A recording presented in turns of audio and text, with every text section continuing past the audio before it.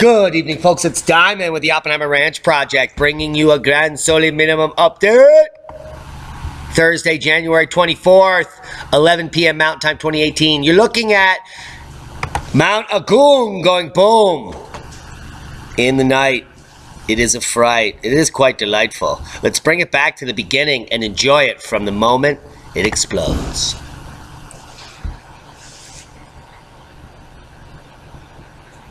As cosmic rays, you can see nice lava there, heat the subsurface.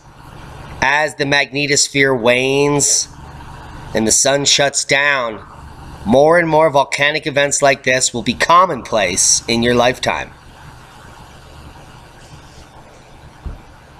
And Mount Agung has been on the radar since the beginning.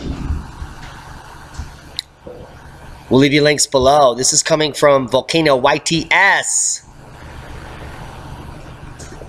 Banging footage. That's not all going off today. Take a look. We have live Fuego cam. Fuego has been erupting for the last 4 hours. We're over at Volcanoverse.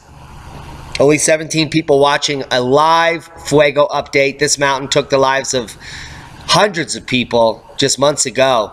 Sakodajima currently erupting. And we have more footage. Epic footage of Popocatépetl. Popo for short. Going boom boom. Big time. Obliterating all the campsites on the flank of the mountain. This is a huge, huge pyroclastic explosion of epic proportions. Dumping thousands of tons of molten rock at once across the entire flank of Popo. All the poor critters that were up there were vaporized. At the same time, Etna was outgassing quite nicely. This is yesterday. Amazing amount of heat coming from this, as well as stratospheric aerosols, which will cause cloud nucleation in this area, increasing the albedo effect as we descend into the grand solar minimum. Sites like this, 3-4 a day, will turn into 30 and 40 events, similar to the one I just showed you. Are you prepared? Keep calm. It's boom time. Extreme cold weather grips the U.S., dispelling doubts about climate change? Is this an oxymoron? Well, it's certainly coming from China. This is coming from China, Washington, January 22nd. A poll released Tuesday showed more people are starting to believe climate change is credible, partly due to the frigid weather which has gripped the United States.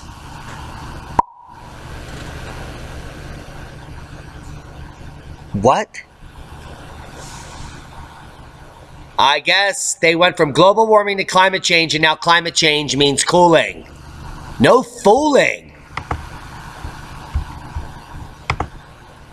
Let's load these up. I don't have anything good. I never win. Volcano butt boom. That'll be nice. Boom! Bear with me. Let me center this so we can use it throughout the program. Keep calm. Extreme cold weather grips U.S., dispelling doubts about climate change. A poll released Tuesday showed more people are starting to believe climate change is credible, partly due to the frigid weather which has gripped the United States. Thanks, China, for not even understanding what climate change means, but giving us an edge to confusing the public totally. And now they have no idea what's going on, and my computer is completely frozen. 5 minutes, 4 seconds in. We did it.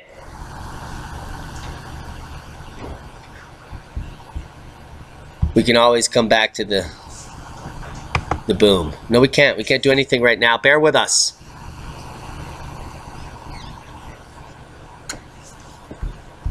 While we iron out the blanket. Al, are you jiggling with the wires? Boom! Boom! I guess he is. Polar vortex to blast Midwestern, northeastern U.S. with extreme cold to end January thanks to climate change.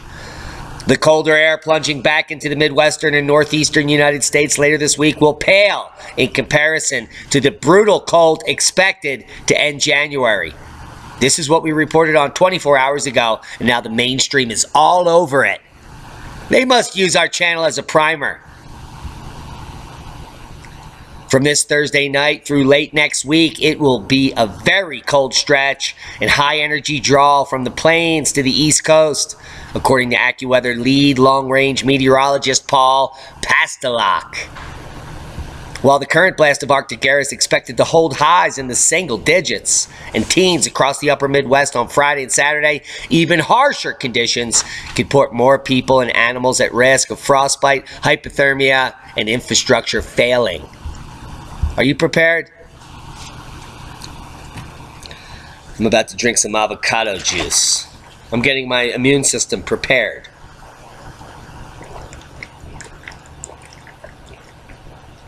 There's a little kale in there. That's delicious. Cucumber, apple, romaine. Whew. Cold pressed. Come get it. Oh my goodness. We're frozen up. It is a paltry 9 degrees outside.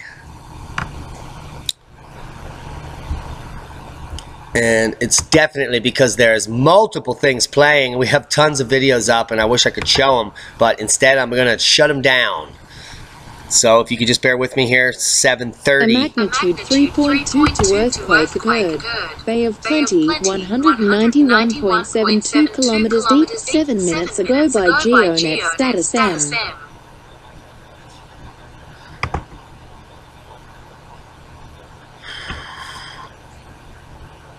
Not working out. It's not working out tonight, folks. My bad. We're back. Fresh, bitter cold to set stage for early week snowstorm in Midwestern U.S. It's going to be cold, and we're going to cover it.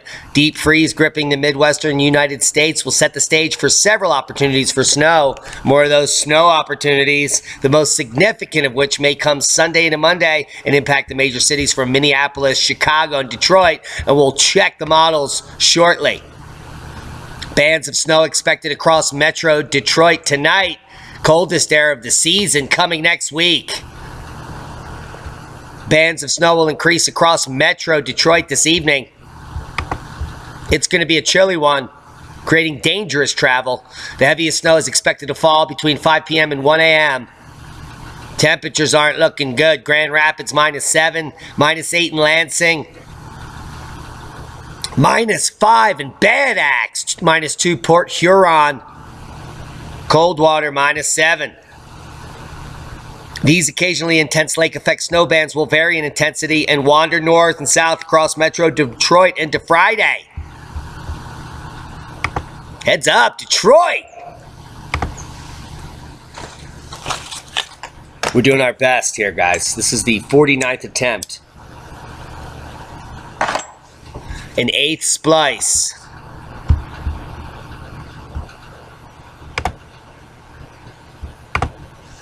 Boom! Dangerous cold to blast through Chi-Town this week, according to the Chicago Sun-Times. Looks frozen there. Whew. Windy in that city. The National Weather Service is warning that the real Midwest winter is on the way for Chicago area, with snow flurries expected Thursday before temperatures plummet by Sunday, which will not be your fun day. Severe winter weather will be hitting Chi-Town over the next week, bringing dangerous cold with below zero temperatures before the wind chill. According to National Weather Service, Arctic cold front is expected to hit the area Thursday, with another following next week, dropping the wind chill as low as 30 below zero. We're no Queero. Those are facts. The Chicagoland area may break records for cold temperatures ever in January. It's too early to predict the exact numbers, however, according to the Weather Service. And people are believing in global warming now because these temperatures are just so low.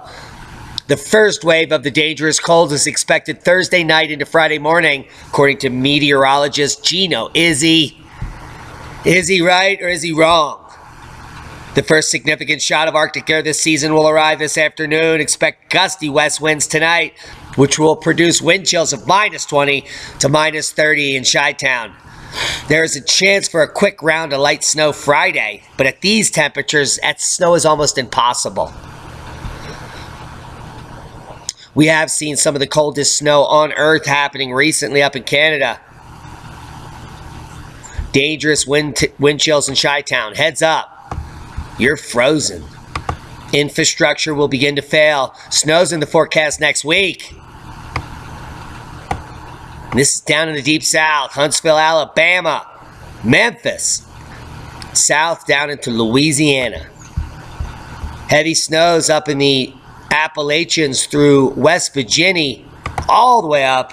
Heavy lake effect snow as well. How to prevent pipes from freezing during extreme cold? Move south. Or bury them deep, insulate.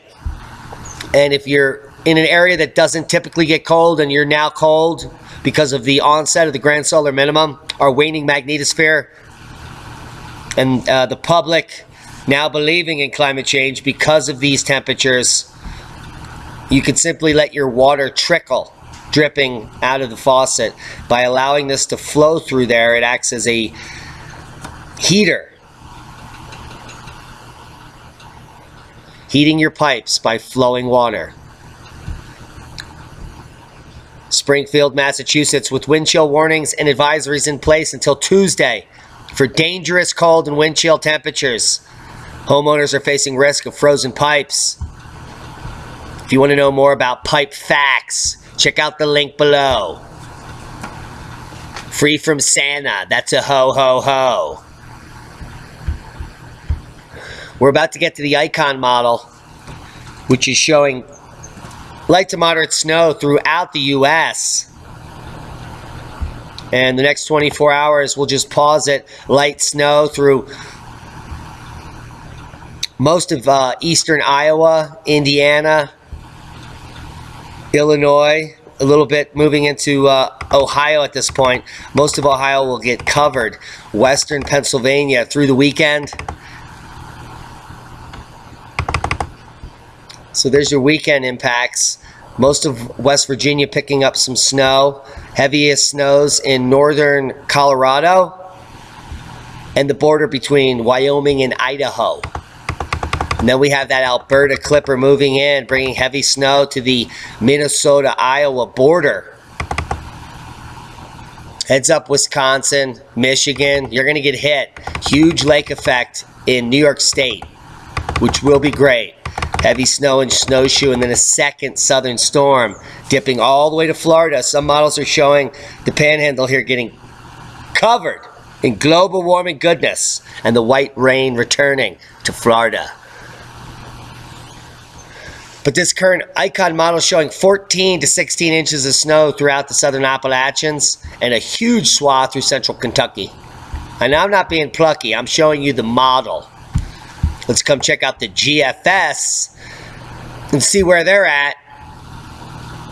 There was only a few hours in their new model currently uploaded, but we're at 210, so we'll let that go, and we'll be right back to it. Extreme cold prompts first alert day, Thursday, Friday, and Saturday. This is for you, Iowa. We warned you. A first alert day is in effect through noon Saturday for dangerously cold temperatures and wind chills. An Arctic front will be followed by strong northwest winds.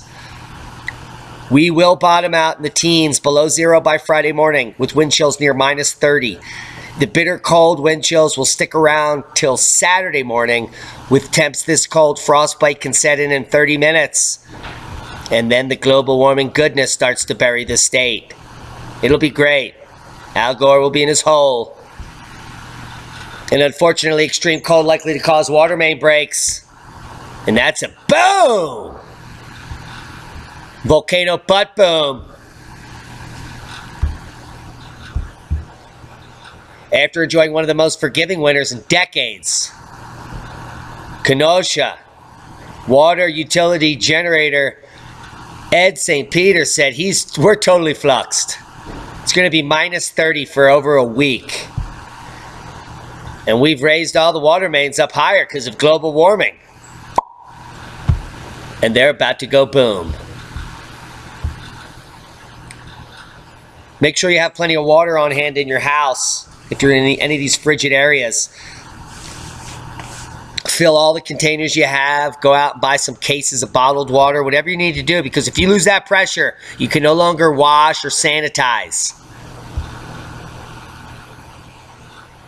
You can always poop in a bucket and tie the bag shut. Here's the GFS model, and that's showing very similar patterns. A little band of southern snow, but a heavy blanket of snow. Mississippi, Alabama, Louisiana. Heads up.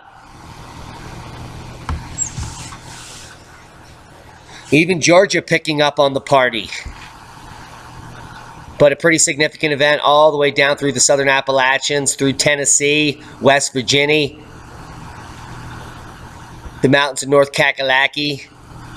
Heads up. Heavy snow in northern New York, Lake Placid, right off the Great Lakes. All up in the Dax, buried. Most of New Hampshire dumped on.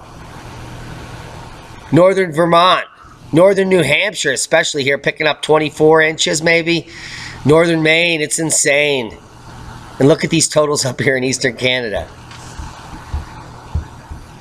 It's crazy. Now the computer's working, but we don't have any of the good volcano footage. I apologize. Cold temperatures likely to cover central and eastern U.S., just like we said, into next week. Right now there's 11 states under wicked cold warning. That's the baby blue. And if you're in these gray areas, you're going to freeze your arse off. And there's no 911 telephone, according to this false statement. There's the cold zone. It's coming for you.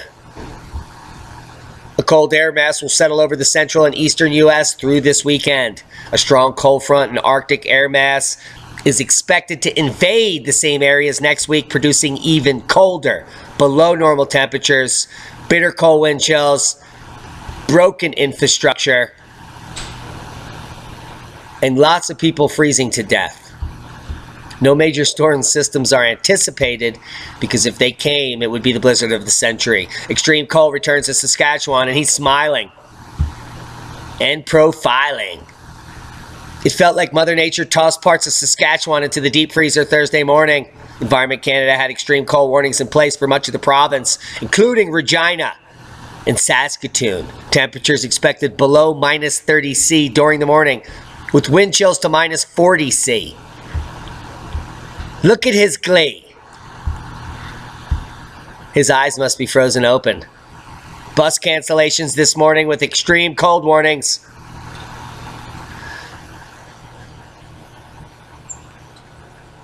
This morning across west central Saskatchewan, an extreme cold warning has been issued. According to Environment Canada, extreme cold warnings are issued when it is fucking cold out. Temperatures reaching close to minus 40 this morning with wind chill. They canceled bus service, thankfully, because you would freeze to death in less than 30 minutes. Oh, it's a northern life. Minus 11.8 C. It's gorgeous out in Sudbury.com. Wednesday brings a break from the extreme cold. Warming up to minus 13. That's amazing. Good job. Seismic update. 4.9. Papua New Guinea at 206 kilometers. We'll be watching this area. This is sitting underneath a 5.3 that happened in the same region. So these are unrelated. And there could be larger activity in this zone in the next 24 hours.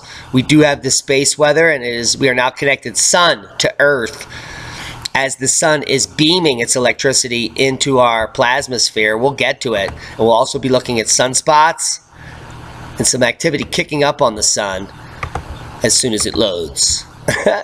No other quakes of note, except we have activity in the New Madrid and Appalachia zone, 2.5, 17 kilometers north of Chapin, South Kakalaki. Moderate uptick in the Ring of Fire. And a 5.3 in Greece. Worldwide volcano news update. Fuego, Chivalush, Reventador, Manam, San Cristobal. 14,000 foot eruption at Chivalush, followed by 8,000 foot emission at San Cristobal. We also have Popo, Ducono, and Planchon Petaroa, Saco, Fuego, which is now erupting currently live. And here's the uptick, and we just had to kill the footage, unfortunately. But I implore you to go over to Volcanoverse to look at Fuego. Uptick erupting live now. An eruption at Manam volcano sent ash into the air for nearby communities in Papua New Guinea Wednesday, January 23rd. During the boom boom, cooling the earth, the eruption occurred before 4 p.m. local time, sending lava down the side of the cliffs and spewing ash into the air. Look at this tree. It looks fake. Either that or it's an antenna. What do you guys think? According to the U.S. Geological Survey, an earthquake was observed just northeast of the volcano approximately 2 hours before the start of the eruption. Communication on the island was cut Wednesday night when the only Digicel tower was toppled by volcanic activity. Can you say kick back to the Stone Age? While authorities are issuing ash plume warnings for aviation purposes, ashfall will be generally limited outside of thunderstorms, according to AccuWeather. Thunderstorms could initially blow ash out of the area, but also provide an opportunity for ash to get pushed back in your face. Look at the power of that boom. Holy macaroni. EMP shield facts. EMP shield claims to be 4 times stronger than military-grade EMP and solar flare protection for $350. And EMP shield received all accreditation from the Department of Defense Testing Lab. Well, we got NASA to look at it, and many other people have already looked at this product. And it does not protect against E1 and E3 pulses. In fact, the accreditation they have only checked E2. And the unit itself could never withstand E1 or E3, which means it is not protecting you from EMP ever. It's barely a lightning arrestor. Barely. EMP shield has approximately 1/4 of the protection of a good lightning arrestor at 4 times the price, with 10 times the claims. Because of manipulated marketing methods, selective testing, concealed packaging methods, they can charge you a lot of money for a product that does something, but it does not protect from EMP at all. I'm going to link you to a video from Disaster Prepper. Subscribe to the channel, just like I just did. Give them a thumbs up. Surge protection device comparison. You can get your feet wet on surge protectors, and this guy is developing a real EMP surge protector. And it will be better than any of the lightning arresters or any of the so-called EMP surge protectors on the market. He's good friends with Green's Greg Allison from NASA, who's going to be at LeCon. And if you want to know more information on the development of his product, we'll probably have that info in May at LeCon. But come check out the video. It's awesome. Different surge protection devices and opened them up and took a good look at the technology that was being used in them. And what was not surprising was the designs were all fairly simple and all fairly similar, in fact. But what was surprising was the quality differences between the devices. Some of the products were well... He's specifically referring to EMP shield as being a cheap piece of crap. Sorry to say it, but those are the facts. Check out the video if you want more information. 1 serving of fried chicken a day linked to 13% higher risk of death, study finds. Who is eating 1 serving of fried chicken a day? Are people doing that? Are you kidding me? They need a study because people are eating fried chicken every day of their life? and there's enough people that eat fried chicken every single day of their life that they had enough people to do a study? Hey, if you didn't know, eating fried chicken every single day of your life is probably a bad idea. First of all, because you fry all the nutrition out of the chicken. And that's disgusting. So 13% of you deserve to die faster. Ew. Volcanoes fed by mush reservoirs rather than molten magma. A lot of you are asking why I keep saying magma chamber, because it's in the literature, and I have to say it. But these chambers are not molten. And what they're recording is, well, read the paper. Learn something. Don't ask me for all the answers. You need to learn so that you can come up with your own conclusions. I can only lead you in that direction. Explosive volcanic eruptions triggered by cosmic rays. Volcano as a bubble chamber. We watched it earlier and then we had to shut it down. But if you want to read the paper, do it. Record-setting ice hole drilled in Antarctica. Using a hot water drill, British scientists have dug a 7,060-foot borehole through the Antarctic ice sheet. And then this next sentence blows my mind. The comically long ice hole. Yeah, that's hilarious. That's so funny. I can't stop laughing. That's hilarious.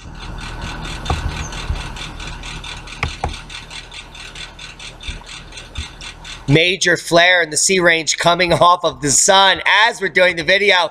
This is the biggest flare in over a year. We need to go look at it because it's happening live before your very lives. Coming out of sunspot 2733 AR 12,733, which is now beta DRO. But as we were doing the video, I saw some blue mixing in with that red, and it's now past Earth facing, so it's turning around the other limb. So we're going to refresh this information and we're going to break it down live. Check out this flare. Okay, it's a high B range. Not getting into C. This is simultaneously happening while there is a spike in the plasma density and the plasma wind speed here, which has brought us up into KP5 as we predicted yesterday, but it took 24 hours to get there. We were suggesting it would hit here, but in fact it rolled back down and came back up, which means there's excellent aurora potential right now in Canada, and there is surface charging in our satellite environment. But more importantly, we just had one of the biggest flares in a while, which is not big at all, but it is exciting for us science geeks. So we're going to be watching this spot closely as it increases in intensity. Still only 10% of C flare potential here. And we're going to be watching 2733 as we go. So we do have a major B coming off. First solar proton flux like this in a while, which is kind of nice to see the sun getting some activity. And we have been in geomagnetic storm in the last 6 hours at KP5, which is G1 storm.